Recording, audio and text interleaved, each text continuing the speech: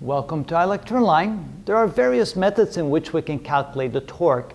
Let's start with our first method here.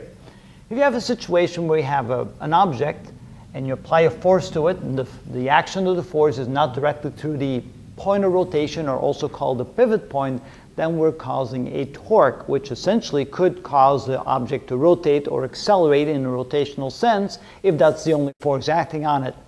But to calculate the magnitude of the torque in this case, since the force is perpendicular to the what we call position vector from the point of rotation to where the force is acting, the torque can simply be calculated by multiplying the magnitude of the position vector, which in this case would be the length of this object, times the magnitude of the force.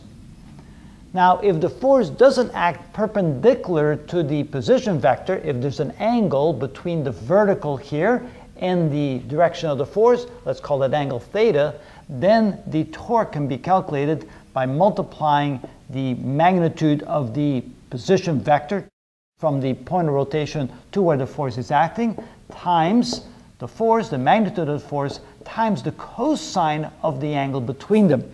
The reason here why we use the cosine is because we're finding the angle between the force and the vertical, the perpendicular to the position vector, not the angle between the force and the position vector. Then we would have to use the sine of theta.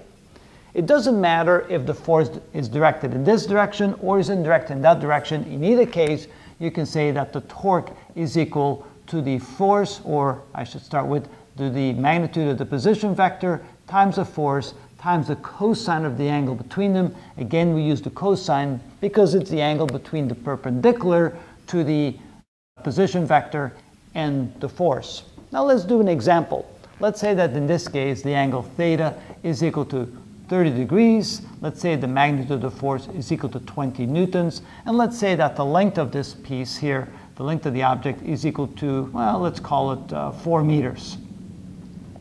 How do we find the torque caused by that force?